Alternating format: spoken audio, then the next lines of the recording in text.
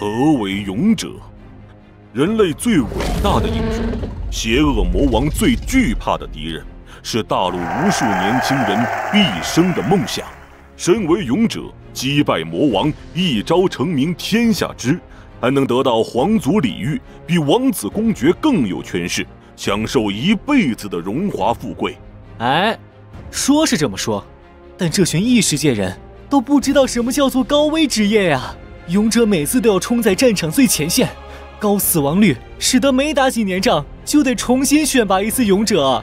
洛兰学院开始招生了，为了梦想而奋斗吧，说不定下一任勇者就是你。啊，穿越到异世界，肯定要好好享受美好生活，活得越久越好。鬼才想去送命。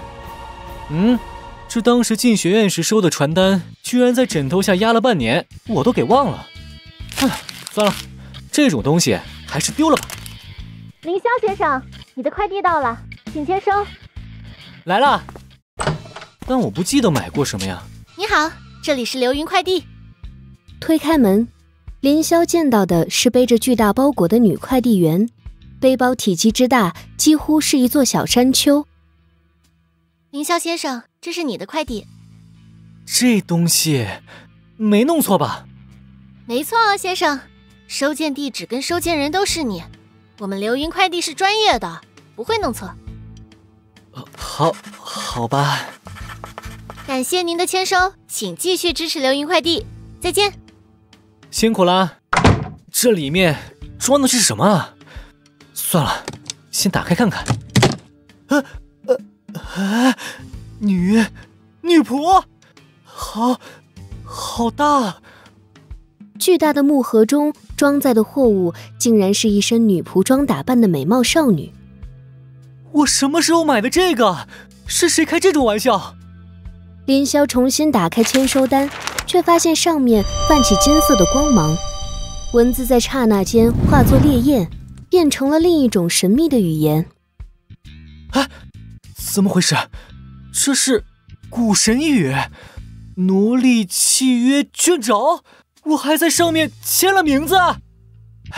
也就是说，现在这个女仆是我的啦。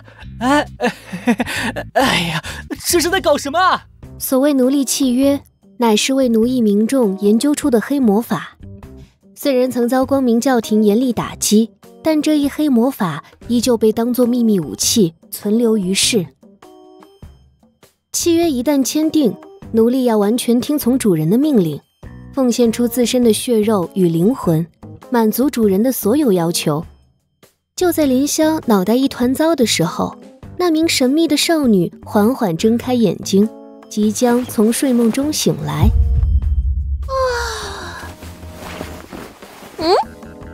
醒来的少女见到面前陌生的凌霄，两人视线交错，时间仿佛凝固了。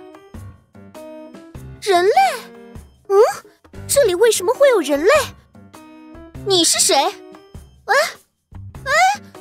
这是哪里？还有我身上的衣服，可恶，这种衣服是谁给我穿上的？一定是你吧，狡诈的人类！不是这个，你听我解释。算了，不需要解释了。